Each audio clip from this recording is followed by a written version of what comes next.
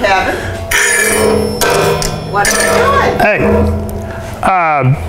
this is the bottom end of a fountain. That's the top end up there, that I'm making for a gentleman back in New York State. And he wants to start getting the site ready. So he said, how far apart are those holes? How big is that thing? You know, how big is all of this going to be? Because he wants to go out there and drill some holes and put in some anchors. So when this shows up, you can just set it right in place. So rather than sit here with a tape measure and try to measure everything out, you know, get all the dimensions just right, write them all down, draw out a sketch, screw it. Make a pattern. So easy, it's so simple.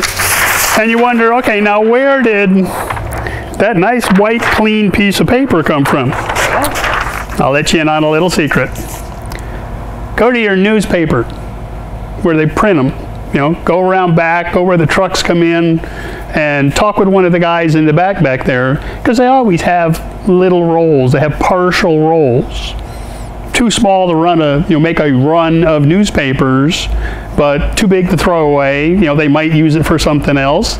A lot of times they just give them to like the Boy Scouts or the Girl Scouts to make patterns with.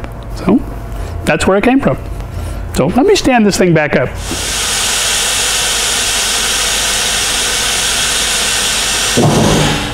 And yeah, all you guys at home who just saw this thing go down and you heard the air escaping, sure, it's an air over hydraulic car lift.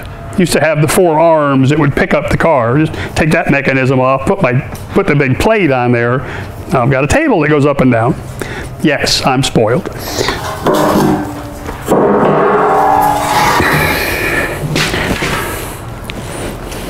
And I also don't have to get on my knees.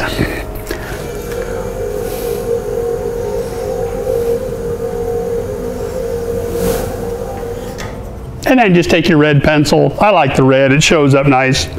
And you can just get all the sides marked on there. And real careful around the inside of the holes, so he knows exactly how big those holes are. You know, I believe I drilled these out to 3/4 because we were going to use a 1/2 inch or a 5/8 anchor in them, because he's going down in the rock with it. And don't forget, mark it front. That always helps. That way he knows exactly how to orient it, put it down, mark his holes, drill his holes, put his anchors in. When this puppy shows up, just set it right in place. So I can just cut this out, throw it in an envelope, send it to him, and he'll be ready when it gets there. One other little tip, you know, something I'll make sure I mention to this gentleman is make sure you're exactly in the middle of the hole.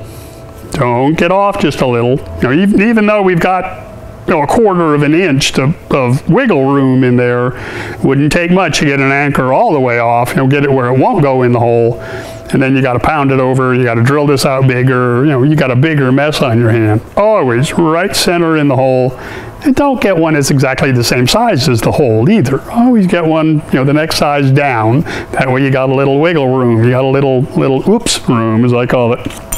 So let me cut this out, and we'll throw it in an envelope and get it off to him, and I can get back to work on this. And as soon as you leave here, don't forget to pop out to Facebook. Facebook.com/Kevin Caron Studios. Like me out there. That way you keep up to date on what I'm doing, because we post a lot of stuff out there on Facebook all the time. So I'll see y'all next time.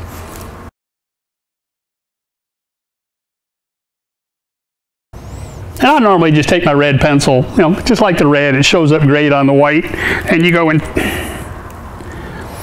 Okay, first you go sharpen the damn thing again.